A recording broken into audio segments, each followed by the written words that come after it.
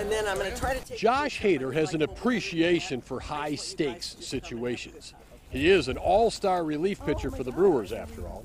But on a recent game day morning, he and teammate Yasmani Grandal spent time with kids who know the pain of the highest stakes. Watch you guys do it. Yeah. They have lost a family member who served in the military. For me, it hit home. It hits home pretty strongly. I have a lot of friends in the military. For me to do what I'm able to do is because of those people, men and women out there, protecting this country. The two Brewers didn't just show up at Camp Hometown Heroes for a photo op.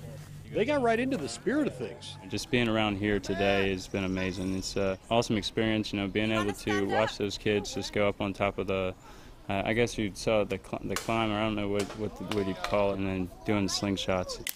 Boom!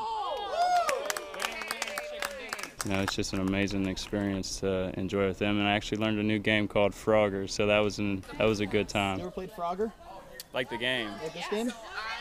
I don't know. Every opportunity we get to do at this platform to, help other people, being able to even be a guidance, and, they changed my life just as much as, hopefully I was able to change theirs. He may have a lightning bolt fastball, but Hader is a pretty unassuming guy who is wired to do his job.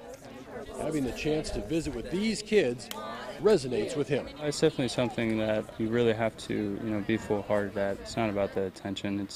It's more so, just being there for these kids and, just trying to support them any way they can because, they're actually, fighters as well. One of Josh Hader's most meaningful appearances. Tim Van Voren, Fox 6 Sports.